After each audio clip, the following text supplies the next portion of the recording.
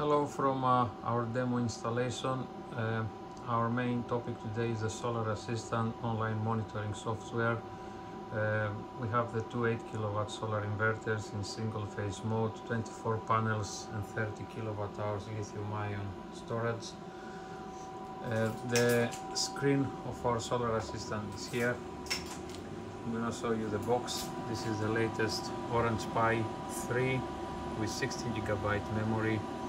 All you have to do when you get this box, it is already pre-activated for VOLTACON. You have to connect it to the Ethernet or to your Wi-Fi and scan this QR code for the instructions. For each inverter you need one special USB cable. We have two inverters, so that's USB from inverter 1 and that's the second USB back to our communication port. That's our slave inverter, back to the other communication port. The third USB is connected to pylon-tech.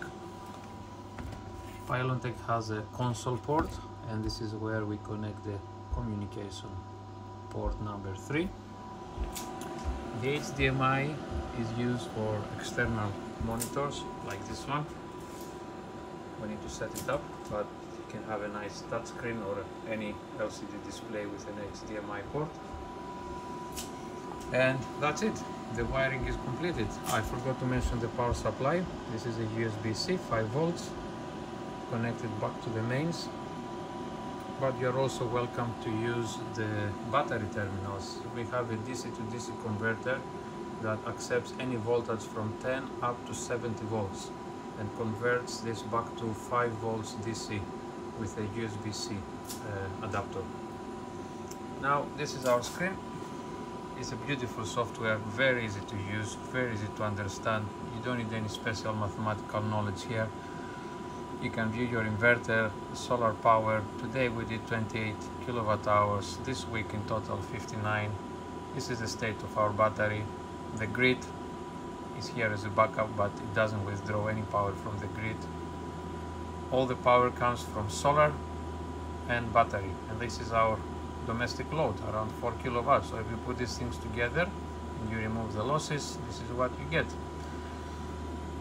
Further down you can see the battery power moving up and down during the day, the state of charge for our battery. The most important graphs are located here. The PV load, the load from the house, and this is the grid. The red line is the grid. You can see we withdraw a little bit of power from 12:30 until 4:30 to charge the batteries from the grid. I like a lot this menu for the batteries. It's a nice way to see what happens on each battery separately. The state of charge, it's nearly balanced. The voltage is very critical, 49.6 across all 8 cells. The temperature is more or less the same, quite balanced. We can check every battery, how it performs and how many cycles has achieved so far. 8 batteries, 8 tables, one for each battery. You cannot see these details if you don't get the pylon-tech cable connected to the console port. More details here. The state of charge, the performance of each MPPT input. We have the battery voltage, average battery temperature, the grid voltage, inverter temperature, really important parameters here. And the load power, how the load is shared across the two inverters. Nice graph, what happens in the last 30 days and what happens in the last 12 months. The configuration is very easy. Just select the country, you set your password, you click settings to add the inverters. It will automatically detect the inverters and when you see the cables here, you need to click and highlight the USB cables, and then you have to do the same for the battery. Remember periodically to check for any updates here. If you see any updates available, just accept them and let the system reboot automatically.